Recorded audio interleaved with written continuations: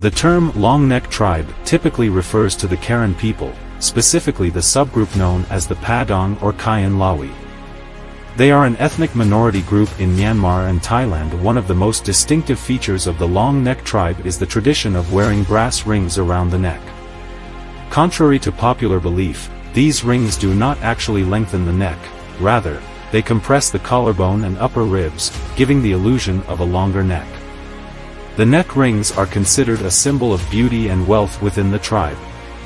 The more rings a woman wears, the higher her social status. The long neck tribe has become a popular tourist attraction in some areas, particularly in Thailand. However, this has led to controversy, as some argue that the commercialization of the tribe and the pressure to perform for tourists have negatively impacted their traditional way of life.